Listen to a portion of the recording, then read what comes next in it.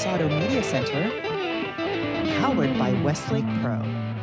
A Guitar Guide shows you how to build a business. We've got a winner in the iLoud Micro Monitor Sweepstakes. Just back from Facebook F8 convention. Whoa, you're at the place. Listen to that sweet guitar. It's Pensado's place.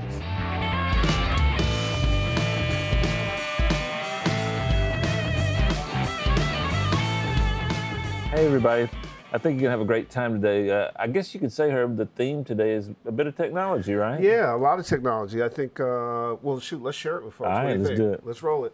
Welcome everybody, good to be with you. Thanks for stopping by, and always thanks for your support. For sure. Also to our great friends, the Blackbird Academy, Westlake Pro, Avid, DTS, Lander, Recording Connection, Fab Factory, and Studio 202 DC, who was actually at Facebook. Oh, cool. By the way, the iLoud Micro Monitor Sweepstakes, it is on and popping. The names are coming in. Make sure you sign up. Don't blow it. Go to ikmultimedia.com/Pensado. See that URL right there? You want to get there. I see it. Here are the details. You still have 5 weeks to win weekly, and you'll also be eligible for the grand prize. Look at some of this prizing. T-Rax Max, T-Rax Vintage Compressor Bundle, Total Studio Max, Lursen Mastering Console, Arc 2, iLoud Micro Monitors. Here's a quick bit. IK Multimedia is a really cool company.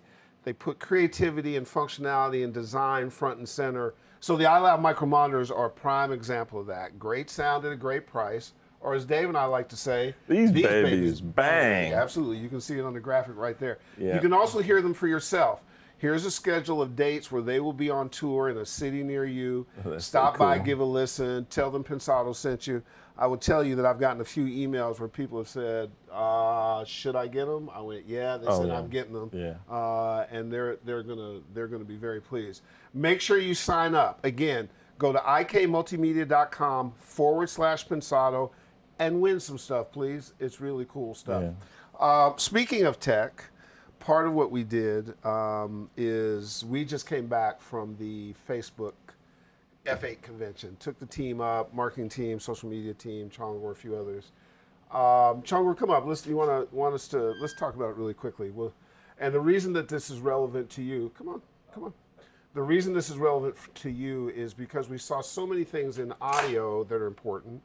So many things that you can use to build your business with Instagram and Messenger and stuff. Is that your take? Yeah, completely. It was honestly insane just to see where the future was going. It's like you wouldn't have any idea that half the stuff they're already working on was possible. It was unbelievable. We saw a drone the size of a 737, literally hanging in the convention center, that weighed less than 1,000 pounds.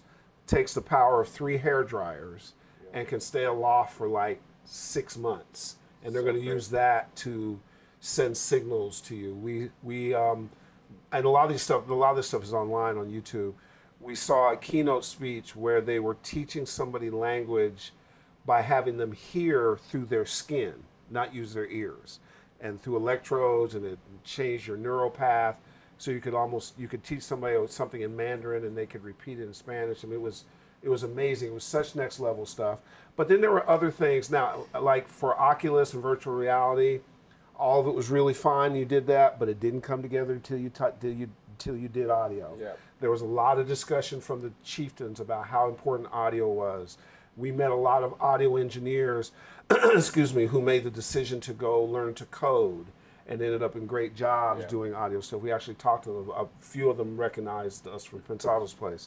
So the world that you inhabit, the skill set that you have, it's a bunch of folks Chongor's age and then just my old ass. That's kind of what it was. All the old people were on the elevators, all the other ones would run up and down steps. But I will tell you that your world is much broader and much more exciting than you sometimes think. Would you take that? I mean, it just opened up possibilities I didn't think were even possible. There was such a huge push for 360 video and VR, and as that technology moves forward, I can't imagine all the jobs that are going to be created from that alone. Did you see any advancement in or any emphasis on the implementation of AI inside the music space? Like, am I going to be replaced next Thursday? I think you're still good for now. Okay, good. Up until Thursday. Friday's a different story. Yeah, then it could. We did, but you make an interesting point. We did see that there is the need to live both in the world that you inhabit, but you also can live in a work that can be augmented in a reality or a virtual reality or other kinds of stuff. That's pretty exciting. And I mean, you know, a phone would turn to a goggle. They gave us 360 cameras as swag, and you should have seen the photos that immediately happened just from. So here's the point: your world's broader than you think, as we said. Audio, none of this can happen. Most of it cannot happen without audio. This stuff is not done in a vacuum. That means your skill set is important. There are a lot of you guys up there, and that means you're going to see installations that are going to be built around the globe in a bunch of different cities where you can go learn code and go do other kinds of things. So it's not that you have to come to Silicon Valley to do, because Silicon Valley is coming to you. Stay tuned. It was exciting, and we'll keep reporting on it. Correct? 100%. Cool. Now, my man, I just want to say to you guys, Dave is apparently, I just got some emails about your mixes, my man, that are just like incredible. What are you doing? You killing it? Take credit. I'd just be me. Yeah, that's true. But you was pretty good. So. You know what? I think I'm a creative person. You are too. You are a creative person, for sure. And creativity grows in many different soils, but it can also dry out and die in a few types of soil. And I'm just in really good soil right now. And don't you find that you have to tend to the soil? Yeah. Yeah. And we'll skip the fertilizer, the fertilizer part. It's coming. But no, you know, like every day's not a great day when you live and die by your taste. Right. But where I'm at now, I'm really happy with my studio. Sean and Fab Factory have been a blessing, and I can't wait for the next one. Good stuff, brother. You're killing it. This week's guest is a guitar wizard, a studio genius, beloved by all, an amazing guy, has built his business. He's a friend of ours. He's going to show you how to build your business. We had an amazing conversation with him a couple weeks ago. Please enjoy our conversation with the one, the only, Mr. Tim Pierce. Tim. Good to have you back, Handshake, man. yeah. Good. We always Good run to into see each you, other in neighborhoods. Yeah, I see you guys a lot. It's good. Absolutely. Absolutely. A lot of people don't know this, but the coolest, greatest people in music are guitar players. So. Like yourself.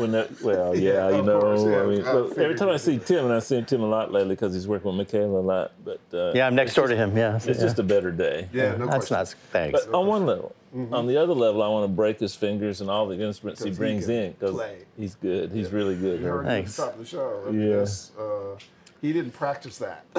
He just started ripping it. You get the feeling that he's never practiced. It just kind of flows out, you know. I'm telling you. Tim, tell me about your experience with Keith Olsen and how that started all this. When I moved here to LA, the music business was a giant campus. I knew a couple of guys who worked for Keith Olsen. They snuck me in on a session. Two things happened. I ended up playing lead guitar on a record he was doing, and I also ended up getting fired from the rhythm guitar chair because I didn't quite have the skills for that. So it was a really good lesson. Keith hired me, I played lead, but the guitar player on the record was a guy named Chaz Sanford. Do you guys know Chaz? Yeah. And wrote, it was... the Baby Doll song. What was that song? He's from Atlanta, by the way. Yeah, he wrote, co-wrote Missing You for John Wayne. That's it. Okay, so that's what you're searching for. Can I stop you? He built the studio that caused the law that all the major studios wanted to shut down all the home studios. So that's for a minute, you could not own a home studio because of Chaz. Yeah, that's right. He almost messed up our show. He's a great guitar player, and he did the rhythm guitar on the record I did, so I got two lessons out of it. I got to play in a nice record. I got to hook up with Keith, and Keith and I worked together to this day. Wow. So he didn't abandon me, you know. And I also got to learn that, oh boy, I got to get this rhythm guitar playing together. Yeah. So yeah. But you know what? We have some students in the house. There's so many times that your career comes from being at the right place at the right time. Yeah. Happy accident, but you have to be present and ready, right? Yeah. There's no path. Yeah. There's almost circumstance. Also, I agree 100%. Also, too, until you have an opportunity like Tim had to be in front of professionals, you don't really realize that there's a distinction between playing lead and playing rhythm. Rhythm is an entirely different skill set than playing lead guitar. And like a lot of young guitar players, I was obsessed with lead playing, and I didn't really care that much about rhythm. When I moved here, I realized, oh, it's 99% about rhythm, 90% about rhythm. Like, Yeah, dang. yeah, and sounds and parts. Yeah. But again, to your point, that that exposure made you go, ooh, let me get good at this. And sometimes you have to go test yourself against the best to find out what you don't know. And I tell you what happens, you'll understand this, when you don't live in LA or Nashville, you can develop a pretty healthy ego about your skills that is not based in reality. And I suffered a little from that. Sometimes you can develop an unhealthy ego about your skill set too. Yeah, well, there you go. Absolutely. No, that's really true. But you know what? The world went to the, in terms of guitar playing, the world went more to the rhythm player. The lead guitar player, gunslinger, is kind of an anachronism. Well, not technically, but it's just dead. So so there were years during the record business as it was flourishing, and CDs gave us a sort of 10 or 15 year afterlife, and then so on and so forth. So was most of that time studio guitar playing, or did you go on the road as well? What was the Tim Pierce mix? When Rick Springfield and Keith Olsen got me this gig, he got me the gig with Rick Springfield when Rick was a star. And I went on the road with Rick for 4 years, and I realized that is not something I wanted to do. I mean, I like sleeping in my own bed, but more than that, I wanted to be in the laboratory. And being on the road, getting a call to do a session when you're on the road that you can't do because you're on the road, that was hard for me. So I came back after those 4 tours, and I did publishing demos for 3 years, and that got my skill level higher. And by 1990, I began to start to do sessions for real. Did you do a wide range of things, or did people have you in one genre? Or songwriters, basically. And I played on Crowded Houses' Don't Dream It's Over, and that actually got me into a lot of songwriters' dens, basically. And from there, I started to do records. So it was basically pop, rock, a little bit of R&B, you know. Lead and rhythm? Yeah. Gotcha. Yeah. Wow. In order to be you, what kind of skill set do you have to have in terms of hearing a song and automatically knowing the chords and the notes? Like some people, like Ron Fair, he can just sit down with, what's the horn player, Jerry Hay? Jerry can just sit down and write a chart out from your thing. I wish I could do that, but that's not me. Do you have that skill? No, I don't have that skill either. I work with Rob Cavallo a lot. He's got a photographic memory, and he laughs at me when I struggle to learn a song that he already knows because he learned it once and remembers it forever. My memory lets go of stuff quickly. If I learn a song, it's gone in about 4 weeks, and then I have to learn it again. Luckily, the music I play on is very simple, and I do a takedown of, I do a chord chart, and I can usually do a chord chart in 1 take. And then I play over it, and it goes, so you can hear chords? Yeah, but they're not jazz chords. They're, it's an idiom that we all know very well, So can you hear a flat 5? Oh, yeah. Oh, yeah. Yeah, me too. Yeah. A flat 5 augmented 7th?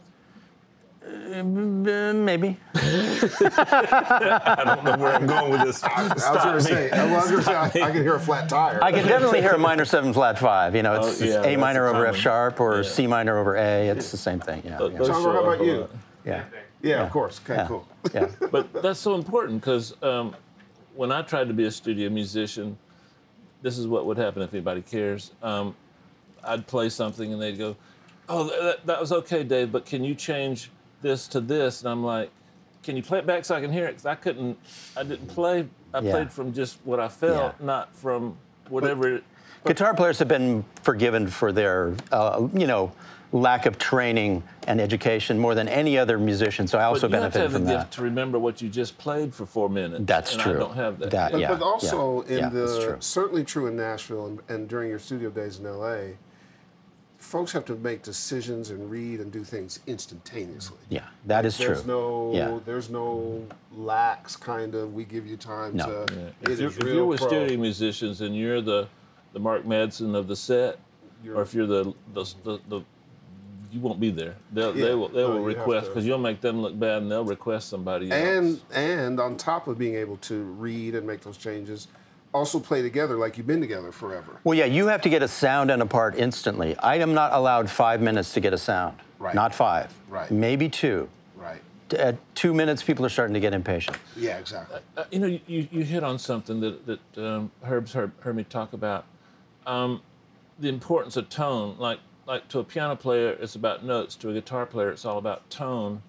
And how do you go about knowing, like a tone? Describe the difference you would do, like a tone for like an R&B song as opposed to a tone for a rock song as opposed to a tone for a jazz song. They're all different. Would you use different amplifiers? Would you use different guitars? Just for expediency, let's say I'm using 1 amp. Okay. I find the sweet spot, which might be around 5 or 6, so that it's beginning to distort. Sweet spot? Just where it's beginning to bloom and compress and distort a little Where bit. it's starting to break up a little bit. And then for an R&B song, you would clean it up. You might use the middle pickup, or if you have a Strat, you'd use the single coil pickup. Mm-hmm. There might be a little bit of hair on it. For a rock tone, you might step on a pedal to really push the front end of the amp hard. A pedal like this one? It could be that one. Yeah. Might be on a one. Yeah. That's Tim's pedal. Yeah, they did a nice thing. It was Rocket. Rocket Tim's makes gonna that sign pedal. this for me They did a later. nice thing. Oh, cool. And then for jazz, which is probably the least, you know, I wouldn't call myself a jazz player. You would darken the tone and maybe use your fingers. But this sweet spot that's slightly distorted, you can get in front of it and back of it, and you can find all those tones right in there.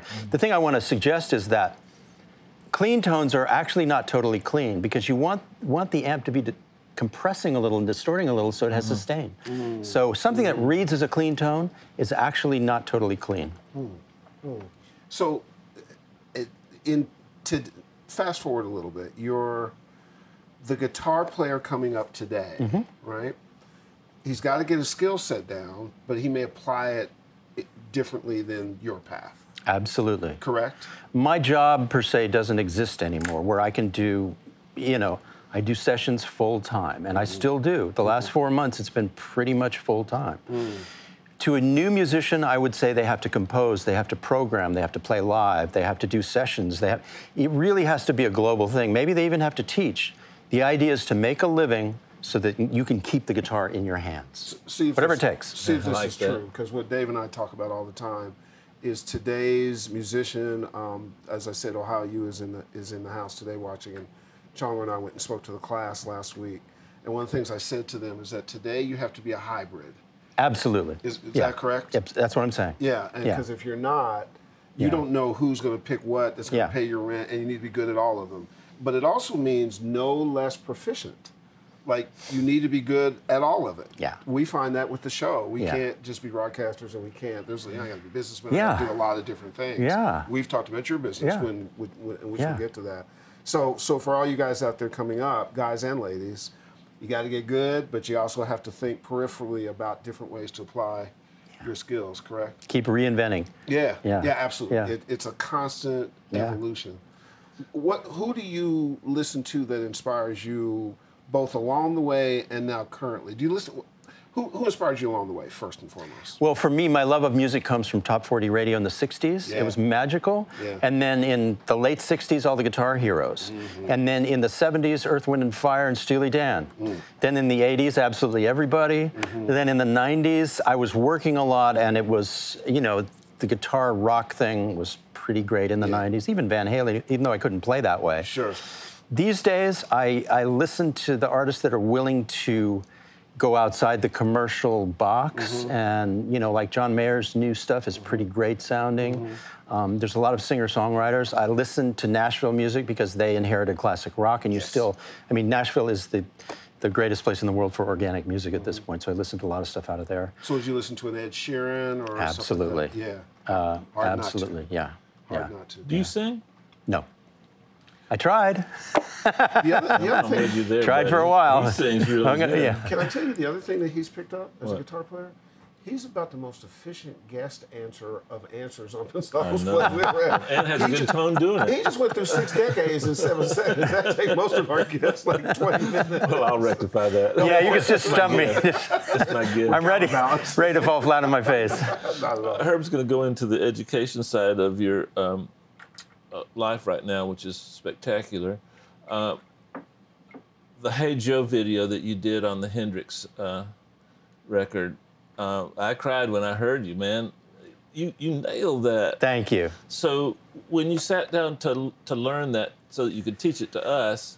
How long did it take you to emulate the tone with modern tools? Because Jimmy was using some pretty archaic battery-powered stuff back then, and if the battery went a little low, the tone changed. And well, that is actually one of the easier tones to get, because the neck pickup on a Strat is one of the greatest sounds there is.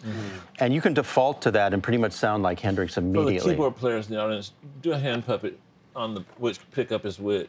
Okay, that's the neck pickup and that's the bridge pickup. Yeah. So the neck pickup on a Strat will sound like Hendrix if you just put some hair on the amp and a little bit of reverb.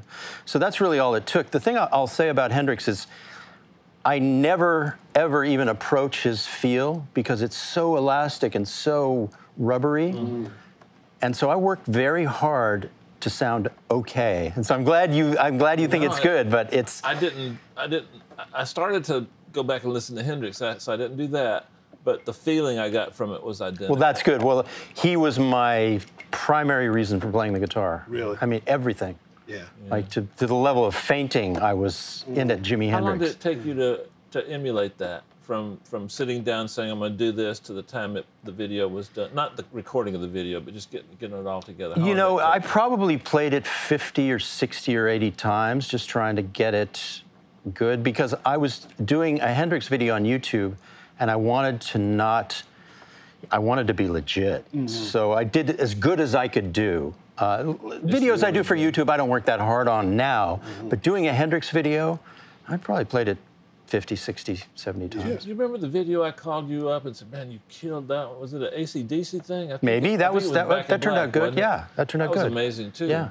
That's a hard tone to get. Yeah, when I was covering songs... The bends are all down instead of up. I didn't do it that way, but glad you noticed that. Yeah. I don't think I've done any bends down. I don't either. Yeah. The thing about YouTube, though, is you can get close, and because it's a standalone video, you're not comparing it to the real one. You have a memory of the real one, so you can get close as long as the spirit is there. You're gonna win. It's gonna be okay. Wow. So can you make your answers a little longer? I'm running out of questions. I got you covered. Okay. The modern tools. So now you run into the space. You got plugins. You got all kinds of devices. One of the old adages that we constantly sort of reach and speak to is that you've got to use the technology, not let the technology use you. Yeah. Like if you have to stay in touch with the passion and gift and your ears and stuff. Is that fair to say? Yeah, and forgive me if I said this before 3 years ago when we did this. Nobody will remember. But a lot of musicians confuse the transportation with the destination. And these days, more than ever, nobody cares what you use to get a sound or get the job done. In the 90s, it was very important for people to say, do you have a Fender Jaguar? And for me to put a Fender Jaguar in my hands. Yeah. Now they might say, do you have like a surf sound? Yeah. And I can use anything. They don't care. And that's very liberating. I mean, it's actually, I like that. But a lot of people get caught up in the tools. Yeah. And it's not about the tools. Right. And so the new technology is great because it can get you there quicker. And the thing about a lot of these modeling devices, they actually sound modern in a way simply because they sound a bit artificial. And that's not a criticism. Something that sounds a little artificial can be perceived as modern these days. So would you say, Tim, they capture the sound extremely well. They can capture the compression that you get from an amp.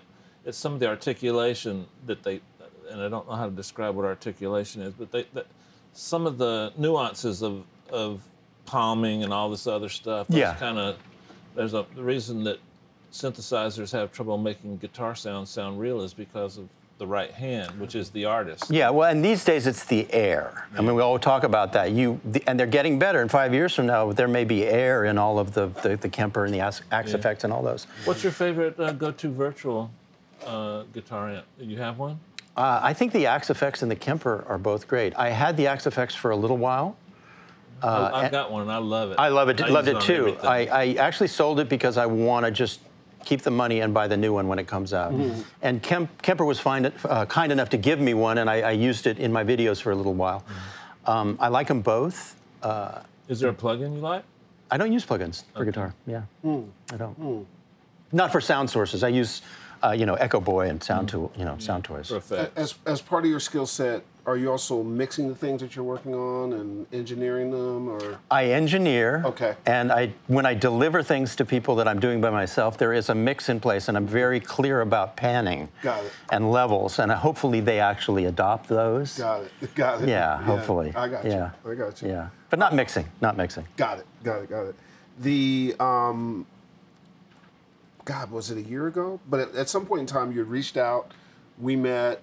You were already building something, and I think you were just sort of checking yourself against what we had done and seeing Absolutely. what. And Tim was, really generous with his time and stuff like that, and we love helping. So and yeah, you are generous. Yeah. Oh no! Yeah. Listen, the guys who are watching this right now have made Dave and I stewards of something. How can we be selfish about it and not give it back? Nice. I mean, we're here because of guys like you. So I got time for everybody, mostly. Yeah, you had time for me, definitely. I you did, have time yeah. for you, and vice versa. Yeah. You literally have taken your skill set, which is important for people watching, and you've created your own business that you can control and teach and monetize and so on and so forth, right? Was it a step-by-step process? It was, and I can talk about this at length, so you may have to cut me off. No, go. Okay, so I've been doing sessions for 35 years, and we know all the changes that have happened. Guitar on the West Coast is not the engine behind popular music anymore. It's a seasoning. So with those changes, my session work is still constant. I have mostly independent clients. Most of them come to my house. It's very convenient, very comfortable. It's really nice. I really enjoy it. But 7 years ago, it was actually Greg Bissonette that told me about Mike's lessons. And Mike is a drummer who teaches on the web. And I looked at it and I went, oh my, this is what I want to do. And then another friend of mine told me about Marty Schwartz. And he and Justin on YouTube were the biggest YouTube teachers around. And when I saw them, I went, oh my, this is something I want to do. So Marty ended up helping me, he and his partner Brett. And what I did is I basically made a fool out of myself for a few years trying to figure out who I wanted to be on film and trying to film lessons. And then after I'd done a couple of things, Marty introduced me to his audience. And at that point, he had about 800,000 subscribers on YouTube, a very substantial audience. Wow. So he brought some people to me, then Brett Papa, his partner, brought some people to me. So I was able to get a foothold on YouTube. Then I decided to start teaching popular songs on YouTube. I started with Hendrix because it was what I loved the most. Right. So those videos, because they were popular song searches, started to get views. So I started to build it. And over the course of 4 or 5 years, I built a YouTube audience.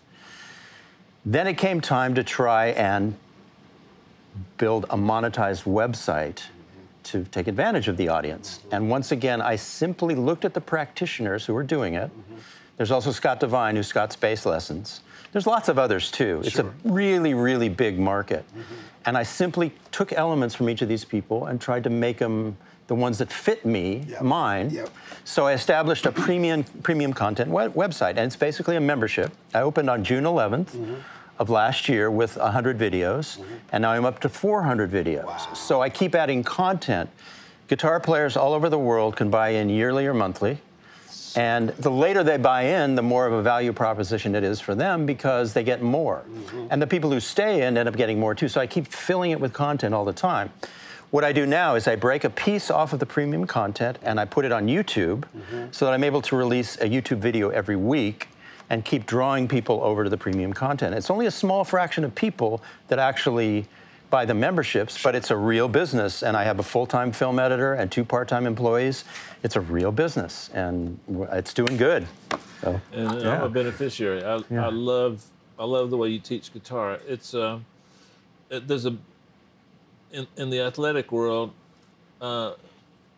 great athletes don't always become great coaches, and in the musical world, I can't imagine taking lessons from Hendrix or Jeff Beck. Yeah. But you do both. You're great, Thank you. but yet you're accessible in how you teach because that's a gift. Well, the other thing that you do, and I've referred people to you, we've had conversations and so on and so forth, is, and this is a lesson for you guys watching, one, you copy success. If you want to be successful, Absolutely. copy it. That's all it takes to get going, and then you can make it your own. Yeah, absolutely. Stop overthinking it. Yeah. What Tim pointed out, which is important, is that you have to copy the things that fit you well. If you start to go to things that don't fit you well, it's not going to work. That's just your selector is off.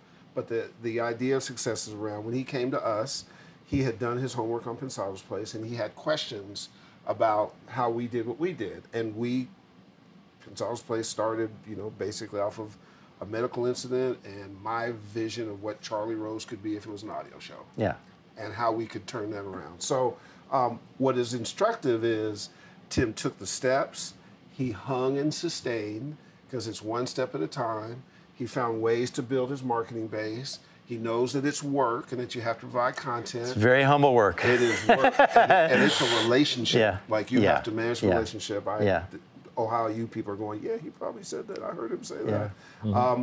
But Tim, after 35 years of session playing, being in the game this long, is as relevant today as we are today, and that means you can do that too. That's why you being and doing this, to me, is so important, because we find so many people struggling with what to do with their craftsmanship. Well, and it's what you talked about, being a hybrid. At my age and in my career, it's my own version of being a hybrid. Mm-hmm. And I have to give you credit, because what I came to you for, Pete Thorne and I have a show that we do together, and we've done 9 of them. And we were trying to figure out how to do this thing, and that, I mean, it was just gold to be able to find out from you guys.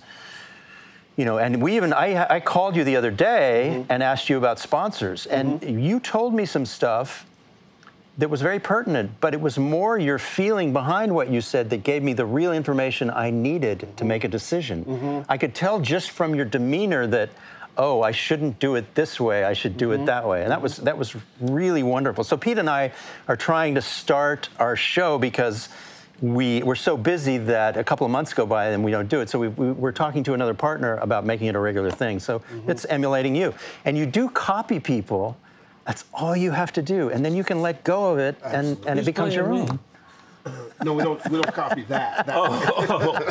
Because we've tried mixing. We're not as good as you. There's no way I could ever duplicate you. This is also instructive for you, because I'm a product of Cindy at some anyway. point in time, and we won't get off on this too much, but we want all you guys to be able to take your craft and be gainfully employed. It is one thing to have craftsmanship and be so frustrated because you can't make a living, and then you're flipping burgers or doing whatever. So you have to take these lessons really seriously. The part of what I learned about this, because I didn't come into this knowing, but that you picked up, and my marketing team will tell you this because I drive them crazy with this, is I'm never point A to point B straight. Marketing and marketing relationships for me are intuitive. Certain things fit, certain things don't. Certain things we can really do things well by. You got to cop to it when you can't. And then you fit things around you that feel good. It's like customizing a suit. If you have a bad, ill-fitting suit that's great material, you just look like you have a bad, ill-fitting suit on. So I just applaud you so much, because guys who have been doing it for a while struggle with making the change. Yeah. And you have to not be fearful. Yeah. You have to step in it. Well, and you have to be able to make a fool out of yourself, because you're a beginner again. Yeah. So I spent a number of years figuring out who I wanted to be in front of the camera. And I found out that it's me with about 10% extra energy. Because I'm a little too laid back. And if I go past 10% energy, then it becomes manic. So really, it's just a little bit of a lift. See, and that was my secret. Some people are born that way. They don't have to think about it. They're just on camera. Yeah, exactly. Oh, no, Dave and I were winning because... pointing at you behind your back. Oh, no. Dave and I are winning because we're fools. He said, that's all we knew to be, and that's what we continue to be. The lessons are phenomenal. Thank you. This is also a bit of a lesson on how you need to be as a professional. You know what I mean? Absolutely. A guy that's giving, a guy that people cares about, and so on and so forth. Now we've got to go into that batter's box part of the thing where you operate on your 10% high level. Okay. Knock him out because he's operating on his 10% high level.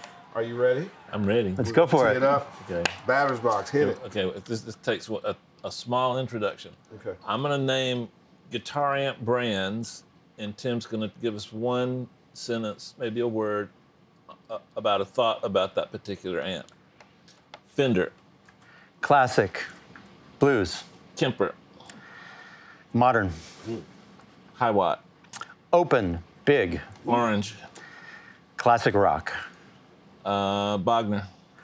High gain, smooth, creamy. Wizard. Classic Marshall. Marshall. Yeah. Plexi. JCM 800. Oh, 80s. Diesel. Workhorse. Biggest tool in the toolbox. Oh, that's a little arrogant. Fractal Axe. Amazing engine. Last but not least, Diesel. I thought you just said that. I said these. I said last but not least. If your studio caught fire, what one piece of gear would you rescue? Divided by 13. I forgot divided by 13. See, that's okay. Because I wrote it weird. I said, why would I write a B? It looks like a smile. That's a Division 6. But we're missing the headline note. What? I don't He's think, a bad boy. Well, no, clearly a bad boy. That's a given. But in this, Chongo, this is 309 episodes or something. Never has an audio gear been described as creamy. Never. I don't even know where to go. This is creamy. The Tim Pierce. Tim, will you sign this for me? I will. And then once he signs it, Will you secure this guitar for me? I got it.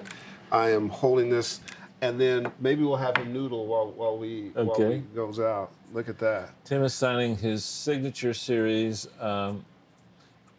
I don't want to call it a distortion pedal because it's much more than that. It gives you a lot of different coloring opportunities. Yeah, this is like the power section of an amp, so it's a very clean boost. Yeah. And this is more like a traditional, overdrive with EQ. And you can get it on simple. all the major outlets. Yeah. Nice. And it's even got Tim's little sunglasses. Tim, play us out if you would. And J Rocket's got a lot of good stuff. We love you. Love you too. We want to put you on some panels with us if you would. Would you do some of this that'd stuff? be wonderful. It'd be really great. Come on. Play me a little Stevie Ray Vaughan. Oh, well. There's no, I mean, he's at that level. I mean, I can get there sort of. Absolutely. Okay. Do your thing while Dave, you take us home. Wow. Play over, Dave. It's much Oh, better. Yeah, okay. please. F sharp. There we go. My favorite key, F sharp, is brighter, crazy train, word up. F sharp is the greatest key ever invented. It just makes your body vibrate somehow in some way. And I hope you guys enjoyed this. We got a little bit about guitar-centric, but that's good because some of you guys are using guitar tones without real guitar players. And just like a drum machine, you don't have to automatically emulate a real drummer, but it helps to know a little bit about the sound you're trying to get. So check out Tim and what he does and some greats like him, and we'll see you next week. Peace.